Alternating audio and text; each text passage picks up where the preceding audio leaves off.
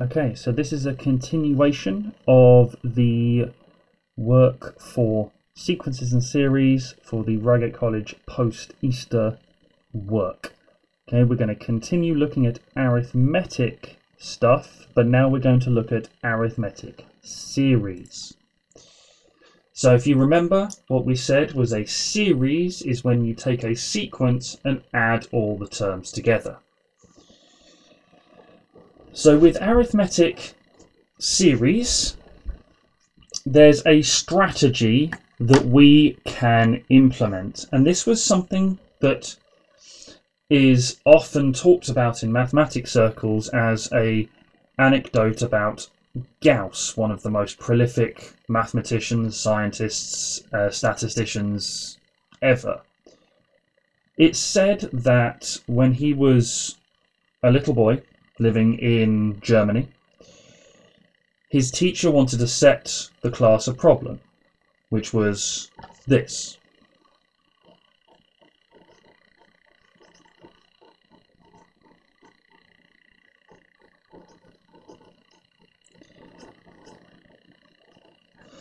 Was find the sum of the numbers from 1 to 100.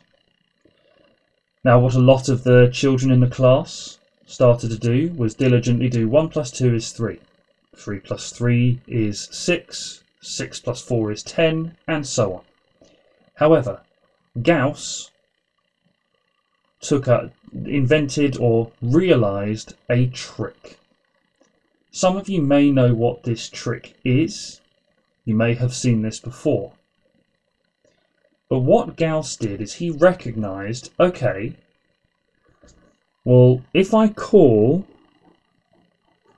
this total that I'm trying to find S,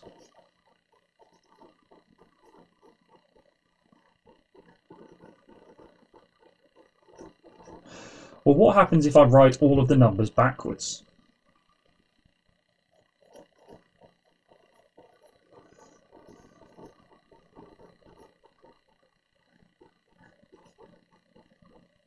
Well, because of the way addition works, this is also S.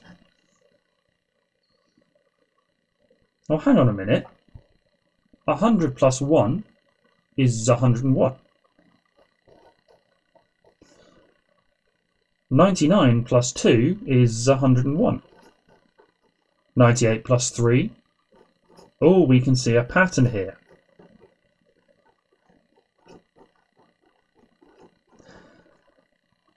And he recognized that if you add these two sequences or series together, you get a lot of 101s. How many 101s? Well, there's 100 numbers.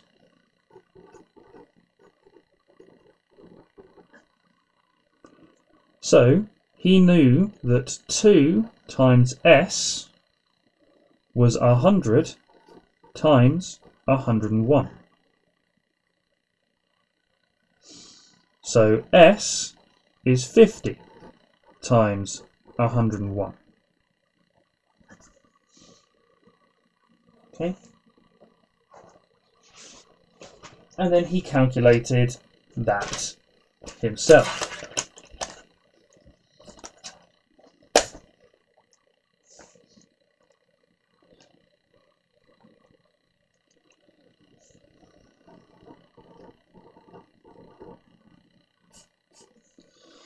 To get the answer. Now, this trick is useful, and this is something that you need to be able to do, because there is an actual formula for this. Okay, for the general arithmetic series. Oops.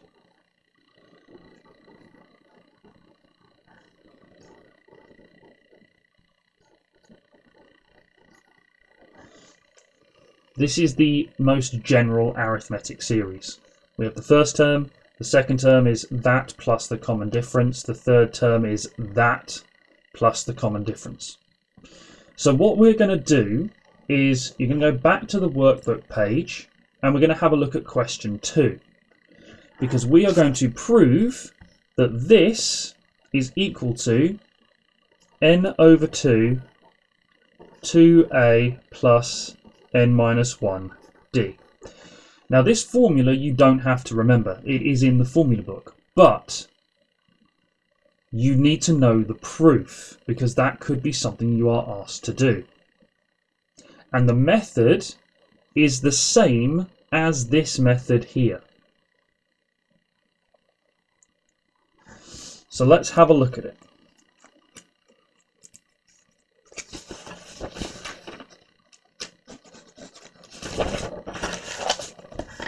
So, as we saw,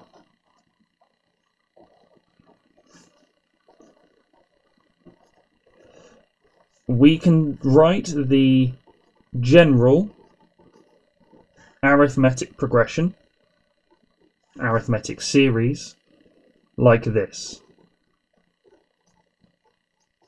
Now you don't have to put brackets around each term, but I find it's easier to isolate so you can recognize what's going on. So, what was the first thing Gauss did? He wrote the sequence, the series, backwards.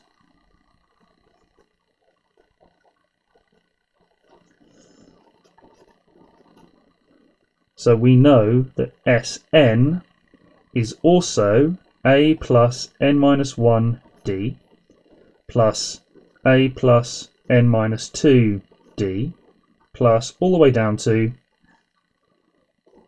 plus a plus d plus a.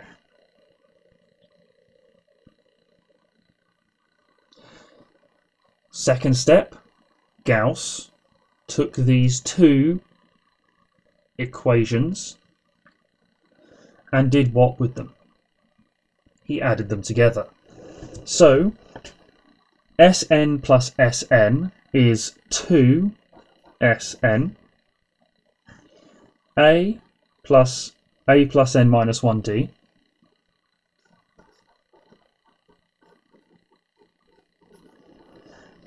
a plus d plus a plus n minus 2d is the same thing, and this is the point.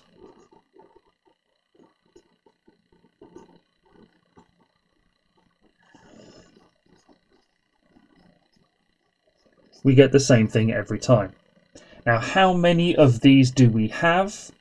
Well, this is the first term, this is the second term, this is the third term.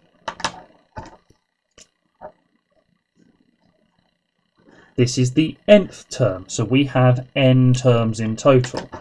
So we get this n times. So we know that 2Sn is n times 2a plus n minus 1d. And then dividing by 2, we get the formula we were looking for.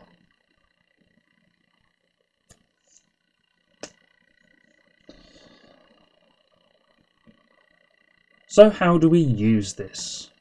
Well, if we have a question, find the sum of the first 10 terms of the sequence 3, 6, 9, and so on.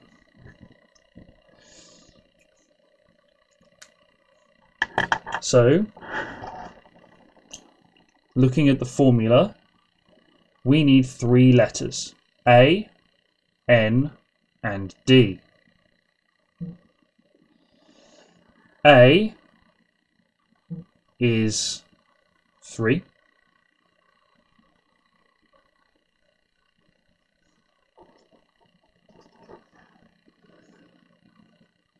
D is also 3. And we are trying to find the sum of the first 10 terms. So the sum of the first 10 terms, S10. Let's just write the formula out just to be safe.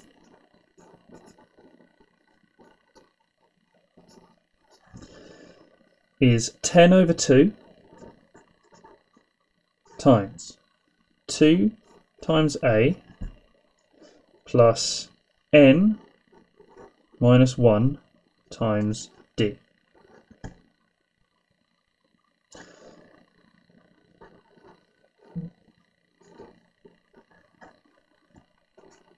And then it's just a case of calculating that. Okay, so with the calculators, 5 times 6 plus 27 is 165. Now you can check this on your calculator. Okay, to practice this basic idea of using the formula, or using the formulae, what I'd like you to do, please, is exercise 3B on page 64, questions 1 to 4.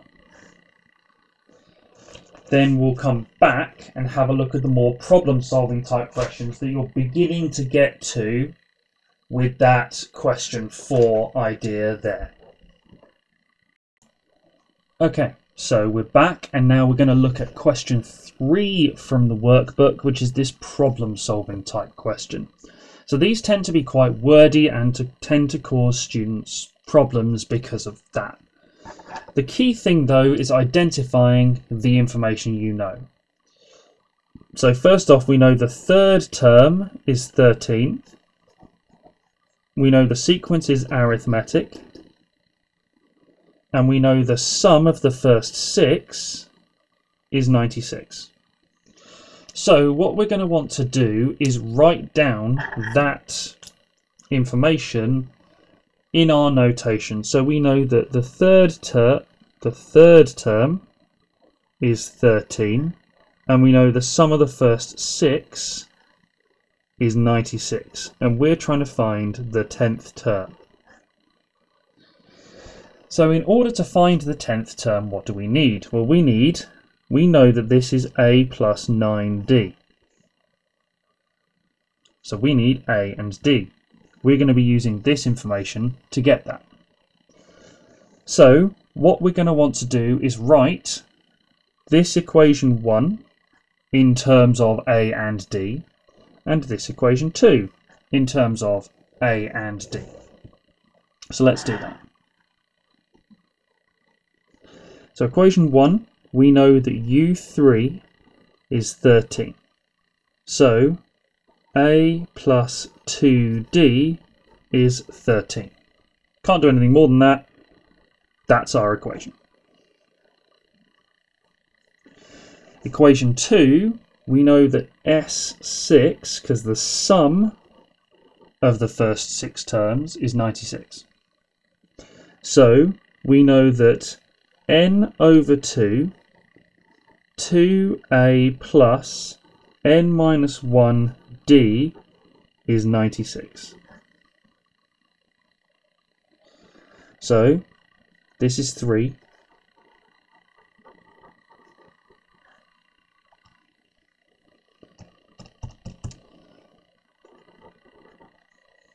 So dividing 96 by 3, we get 32. We now have 2 equations with 2 unknowns in, and your calculators can solve simultaneous equations. So do that to find A and to find D. So I'm going to be using the graphics calculator because that's the one I've got to hand. The functions are more or less the same, there's just more of them on this. Okay, so simultaneous, 2 unknowns. Let's clear that. So we know you've got to really pay attention to x and y because you can't rename them. So our first equation is 1x plus 2y is 13. And our second equation is 2x plus 5y is 32. Which gives us that A is 1 and D is 6. Okay? So we now know that U10, the thing we're trying to find, the 10th term, is A plus 9D. We wrote that at the top, but let's write it again. So 1 plus 9 times 6 is 55.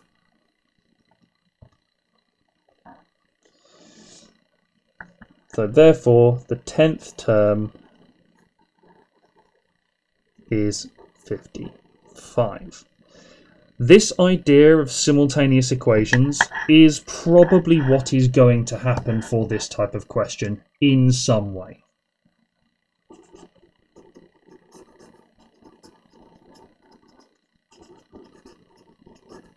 So make sure you look for that when you are doing these questions. Pay attention to what we need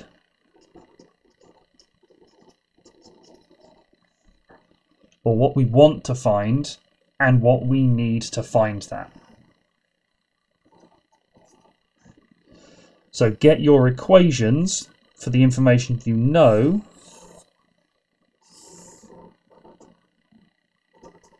in terms of the things you're trying to find, which we did here and here. I'm being a little general with this because this isn't the only type of sequence or series we look at in maths. We look at geometric series, which we'll look at in another video, and also general recurrence relations, which again we'll look at later. So, in order to practice these questions, what you need to do is you need to continue with the exercise 3B.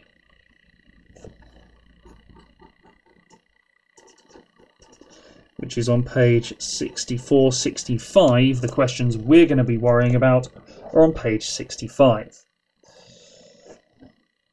So, what I would like you to do, please, is questions 5 and 6.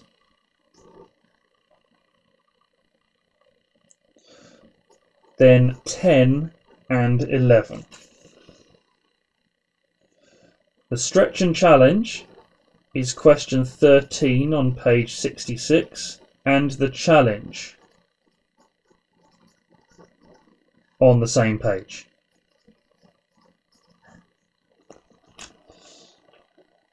And that wraps it up for arithmetic series. What we'll look at in the next video is geometric series, which have similar ideas in terms of an nth term formula and a summation formula, but they work in a very, very different way. Thank you for watching.